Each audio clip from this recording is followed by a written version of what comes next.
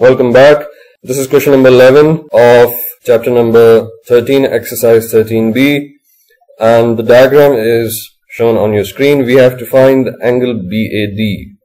You're given two angles, APC and AOC, and you're told that OA and OC are the radius of the circle. Now let me start by creating a triangle. Here we are. I have in green marked the line AC so that a new triangle AOC is formed. You can see that OAC and OCA are equal and the values come out to be 18 degrees. They're equal because this is an isosceles triangle. Two sides of it are equal, OA and OC, because they are the radius.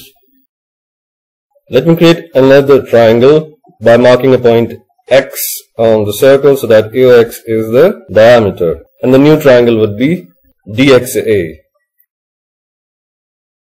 We can immediately see that angle XDA is 90 degrees. Why? Because this is the angle subtended by the diameter AOX of the circle at the circumference. Now let me mark two new angles to help us in our calculation.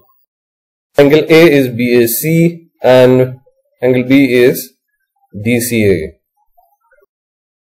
However, notice that angle DXA is also equal to angle DCA because these are angles in the same segment and the line that they subtend is AD, which is common to both of them.